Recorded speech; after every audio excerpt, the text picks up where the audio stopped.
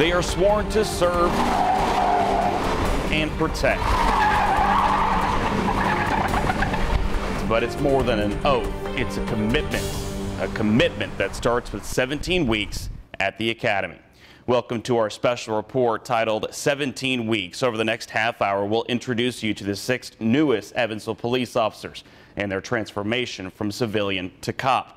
Never before has the media been allowed to document their experience through the Academy from beginning to end. Eyewitness News is the first. This is the start of Watch. It's a beautiful day. Their lives took them down different lanes, twisting at different turns. But they'll eventually cross the same line together. These 15 souls are a composite of what we are: saints among sinners, friends among foes, the most needed and the most unwanted. They separate the prey from the predator, the light from the dark. It is here that over the next 17 weeks, they will become the police. This is a big day in their lives, but it's also a big day in your lives. This is where the thin blue line begins. On behalf of the 120,000 residents of the city of Evansville, thank you. With right hands raised, swearing before God a promise to uphold. On this day, they receive their badges, but over the next 17 weeks, they will have to earn them. William Tyler George, Sarah Gibson, Eric Herman, Amanda Epmeyer, Mike DeBlanc, Jacqueline Smith, badge number 1405, 1406, 1407, 1408, 1409. badge number 1410. These are the 6 newest Evansville police officers. They're among the 15 officers going to the Southwest Indiana Law Enforcement Academy. The group represents 8 agencies across 6 counties. Much of their 600 hours of mandatory training lies here in a basement classroom. After being in college and then coming straight from college into this, it's kind of like, okay, so I'm ready to hit the road. If they are to enforce the law, they will be expected to know it and follow it. By law, I want you to know the right way from the wrong way. Before spending 3 straight weeks with noses and books, they've gone over how to identify somebody. The recruits will be shown how confidence breeds cooperation. Tell him that you'll call him back. Okay, 1 second. No, I need you to tell him you'll call him back. We need to talk to you, sir. Yeah, okay. All right. Get the hand out of your pocket. Hey, relax, guys, relax. I'm not doing nothing. Let's go. At this point, their belts are a series of empty holsters. No gun, no taser, just a pair of Smith & Wesson handcuffs. Look, if you fail to identify, I can arrest you for that, okay? Sergeant Lauren Martin will tell you sometimes you don't need any of it. We can teach people how to fight and how to shoot and all this, but it's all, we don't want to do that. It's all in de-escalation, talking to people, making a personal connection with them so that they don't look at us like we're robots or something. I'm not a bad guy. You guys are acting like I'm some felon or something like that. In this situation, he's the rude guy with the phone. Well, I'm still not sure why you're IDing me. But at any other time, he's Jeff Taylor. My mom calls me Jeffrey. Field training officer. He's been in their position before. I can barely remember that far back, so I can't. 13 years ago was a long time, but I'm sure I was the same way. It takes a while to get pretty decent at this stuff. Drawing from experience, he provides insight. Officers may drive cars with black, blue, and white, but the job includes a lot of gray. You being confrontational, you have to have a thin line. You want to be polite, but at the same time, you have to be confrontational to do this job. I always tell them as we go through the academy, the advice I gave my son before he went to the military is do the right thing at the right time for the right reason, even if there's nobody around watching you, and you'll be okay.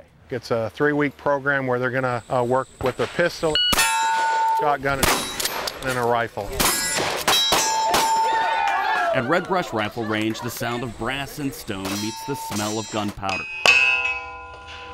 But firearms coordinator and lead instructor Chuck Knowles says the group has raw talent and potential. George, you cheated and you still didn't win. How'd I cheat? You had 4 rounds in there. 4 rounds. Did I? I've been involved with the academy since 2005, and this is probably one of the best classes we've had. Shooting a gun is far more than hitting the target, Knowles says. They will be responsible for every round fired. They will have to be prepared. They will have to be perfect. No bad habits. I like females better than males because they tend to be better listeners and they don't have a machismo to overcome. Are we dancing or what? Oh, there we go. I think our defensive tactics training is second to none. They're more than halfway through, but week 10 of 17. Of course, we're all nervous about it. Oh, I'm not kneeling either. Brings them face to face with their breaking point. That's what our defensive tactics is. There he is, black pants, red shirt. I can't believe. A little over a week straight of getting it handed to you. They said before we started this would be like hell week, and it was. We have had a few that whenever we get to like the defensive tactics portion of it, realize that I don't want to be a policeman. What are you gonna do? Huh? The first day of defensive tactics pits these rookie cops against seasoned fighters. You're gonna die today. They have been taught how to defend the public and their fellow officers. Middle of the mat. But it is here, Get on your back. where they will learn Go, okay? how to defend themselves. So I say go. Go. Oh! Most importantly, it's about who is still standing. And we're here to keep the community safe, and we're here to go home every night to our families. And I mean, I know that, you know, everybody here has the heart to do that, so. Coming up when 17 weeks continues. You know, the first thing that pops in my mind is my dad and how he did it. Finding perseverance through pain. Sarah Gibson and Mike DeBlanc share their stories. Sometimes where you're going is just as important as where you've been. We'll be right back.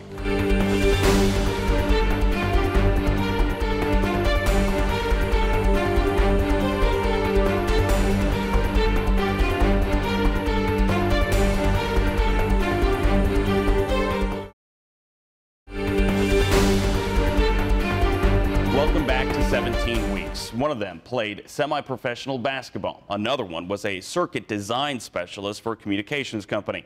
5 of the 6 are Evansville natives, but together they make up the newest class of Evansville police officers. But for 2 in particular, they're finding purpose through pain. Scribbled on a piece of folded white paper, prominently placed at their assigned seats, you will find their reasons. At the police academy, it's one of their first assignments. God's put this desire in my heart for a reason. If I can change 1 or 2 people's lives in my career, at the end of the day, I've done it for the right reasons. Good boy. Run faster, man. Here comes It bit them. Give me your arm. Hard. For the 6 newest Evansville police officers, the purpose for their pursuit did not let go easily. My dad is William George. My dad works for the Sheriff's Department for 28 years. He's a chief of police in Princeton right now. Not only make a name for myself, but also live up to my father's name. Some were born into it. Others, like Amanda Epmeyer and Mike DeBlanc, were driven to it.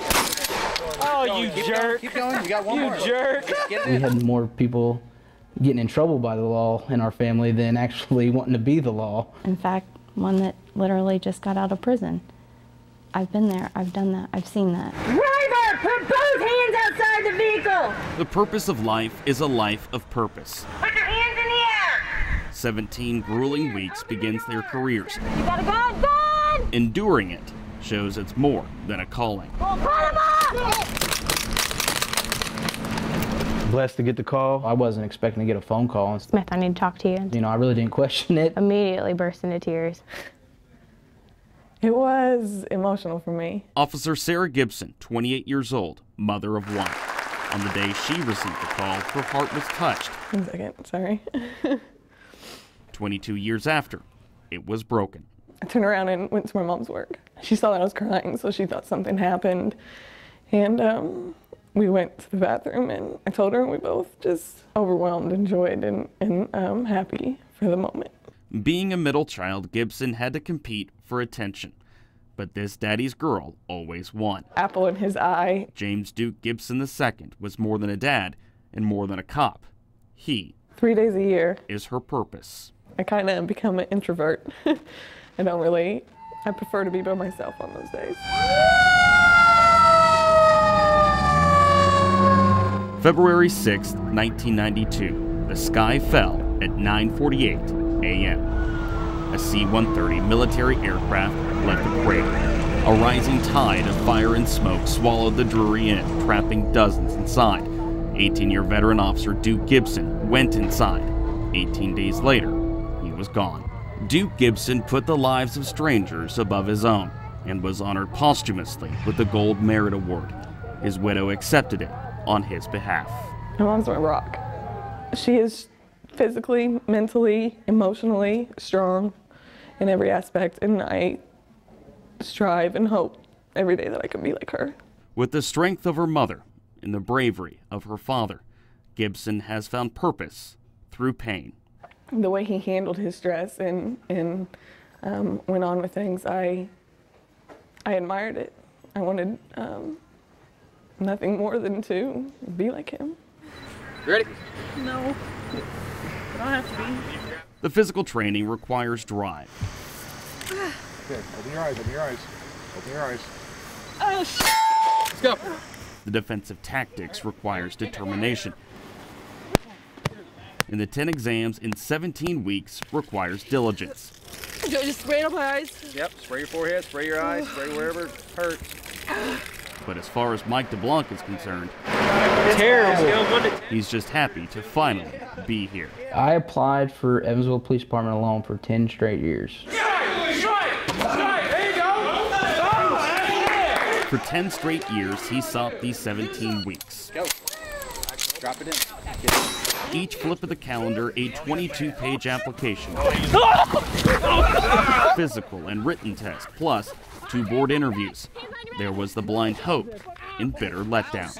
I asked myself, I was like, what am I going to do if this police department doesn't work out? And I didn't have an answer. Some would have stopped after 2 times, others after 3. But DeBlanc knew he had to keep trying for just one reason. I think if it was just me, I'd probably found something else and been content with. But since, I kind of took it to heart that I'm going to do it not only for me, but for him as well. Private First Class Darren DeBlanc received the Purple Heart on April 12, 2005. It was an IED that sent shrapnel into his arm and leg. Before Darren returned to duty, former Defense Secretary Donald Rumsfeld honored his sacrifice.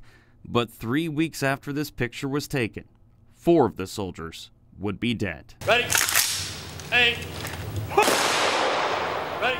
Mike was a pallbearer at his brother's funeral. He was actually the first Evansville resident to be killed in action. So, yeah, he was my best friend. And I do think that's, and his whole thing was, he went to the Army and he wanted to come out, get his college, and join the Evansville Police Department. And, we talked about it. That's what we wanted to do. And so, as the years went by, after he died, I applied, not get on. And I was like, and like I said, I thought every year, why am I doing this? And I think that's a big reason why I kept doing it. Because he would love to, and he couldn't. Losing a loved one is a different kind of pain, sharp as a razor's edge, never to be dulled with time. It's the sting you live with, but never get used to. It can be pinned in a box or pressed in an album. If it doesn't break you, pain can shape you. I think about my dad a lot and what he would think. I try to imagine what his words would be, what his excitement would be. Gibson and DeBlanc's losses were different, one while protecting his community, the other while protecting his country. The promise to serve and protect is a testament to how far they've come. What happened afterward is an appreciation for how they got there. At the end of my day, I went to visit my dad and shared with him my news. First thing I did after we got sworn in is I went to the cemetery. Told him I did it. Granted, I wish he was here, but I still felt like he was there. Coming up when 17 weeks continues, the dangers of the job are real, but the value in what they do is too. That story coming up after the break.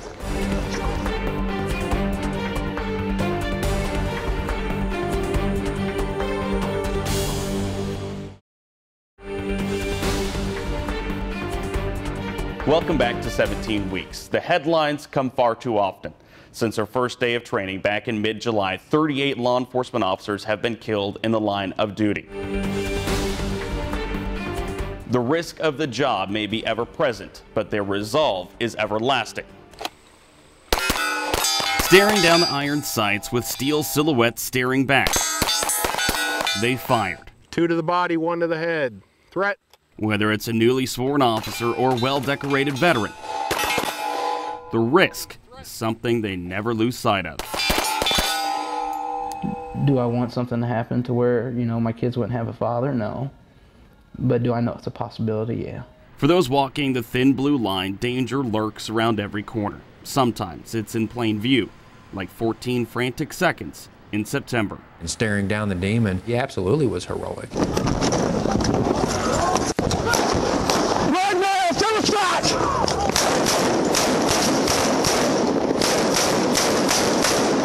Body camera videos like this one are a part of the sermon when the instructors preach the dangers of the job.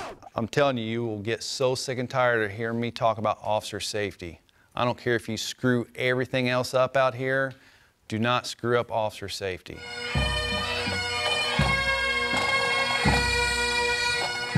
The final call has been answered too many times. With honor, integrity, and distinction. Unit 139 Adams is out of service.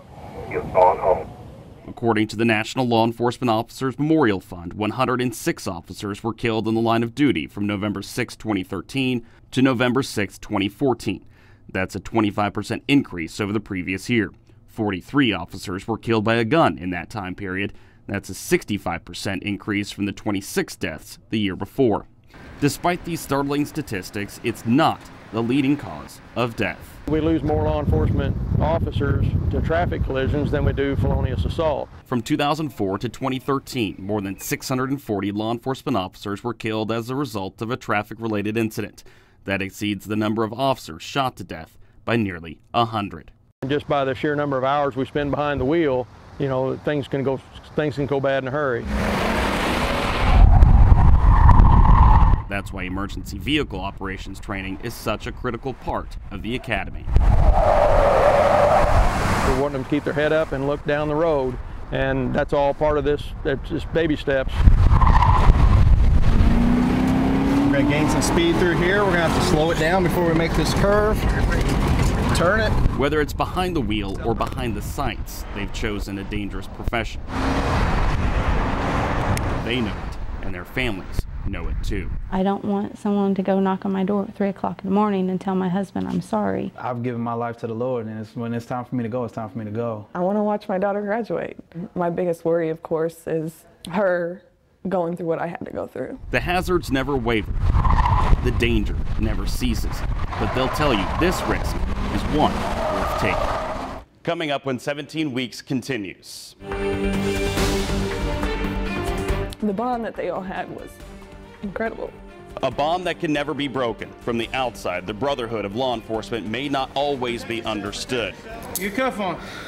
Good job, bro. Be careful. All right. But you know it when you see it. Our final segment coming up after the break.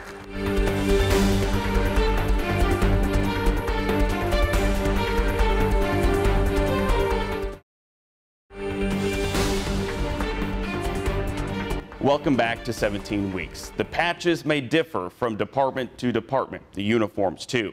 But when a law enforcement officer is lost in the line of duty, there's a reason why so many officers come from so far away to pay their final respects. The one true constant is the bond behind the badge. Things look different from the eyes of a 7-year-old. The world doesn't always make sense. Questions don't always have answers. But in February 1992, the day of her father's funeral, something was crystal clear. The bond that they all had was incredible. 22 years later, it's a bond Sarah Gibson is beginning to see now, a bond of her own. The farther in the academy that we've gotten, the closer we've all gotten. They've got to really want to do this to put up with us for 17 weeks. There weren't 15 strangers on that first day, and even if there were, they weren't strangers for long. For some, like Mike DeBlanc and Tyler George, they became friends, best friends. Recently just found out that my wife's pregnant. So I told him things are going to change. You know, got a little one coming to the family. He's kind of noticing a little bit already. It's just been a blessing. He's like, it's going to stop when we have that. I was like, no, it's not going to stop for 18 years. They started their 17 weeks with scars worn on the inside. Inevitably, there will be more in the years to follow. But that doesn't always have to harden them. It's simply part of what makes them human. I think I would want people to know just what any police officer would want everybody to know. Like, we are human and we are people just like you. I'd like to treat people the way I'd like to be treated if I got stopped or if I was talked to by the police. They all came from different backgrounds and for different reasons. They pushed each other through PT. 185. Picked each other up after DT. Come on, get up. You're all right. The bond that Sarah Gibson saw the day her father was laid to rest is the same bond she sees today. I feel like it's already there. Come on! Come on! Let's go! All the way through! All the way through! Keep it going! Come on! Come on! Come on! July 18th. Yeah! Woo! The 6 officers will graduate tomorrow afternoon at the Old National Events Plaza. The ceremony begins at 2 o'clock. And after a 9-month probationary period, they will finally be able to hit the streets, and we wish them the best of luck. We thank you for watching our half-hour special. Make it a great night.